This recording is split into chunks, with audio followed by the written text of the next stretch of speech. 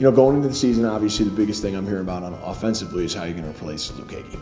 And the thing I'm excited most about, and I think our coaches and our players are excited most about, is we feel we have a lot of guys that we can put into a game and either throw them the football, hand them the football, let them make plays.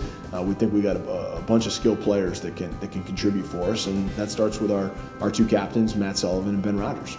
And none of those skilled guys can do anything without the offensive line, which we feel, we got some older kids returning and some young guys that are pushing them, with the theme of competition that has started, since last off season. It's really been great for our offense to see, each day who's going to step up in practice and who's going to produce and who's going to rise to the occasion. So, I think it's been a really good camp, and I'm excited to see what we can do.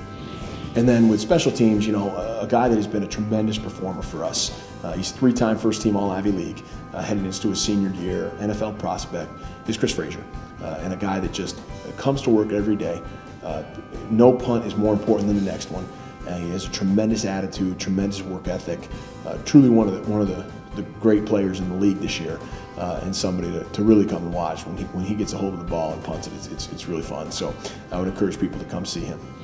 Yeah, talking defensively, similar to like we talked about, the theme of competing, where guys are challenged each day in practice and each lift to bring their best. With the number of players that we have, it's been a tremendous opportunity for them to compete and earn those starting spots. And what the result has been is everybody's gotten better, and we're seeing that we have more guys that we feel are game ready, varsity game ready, than we've ever had before.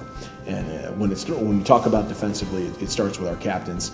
And unfortunately, the biggest negative of our training camp this year was losing Miles Morris.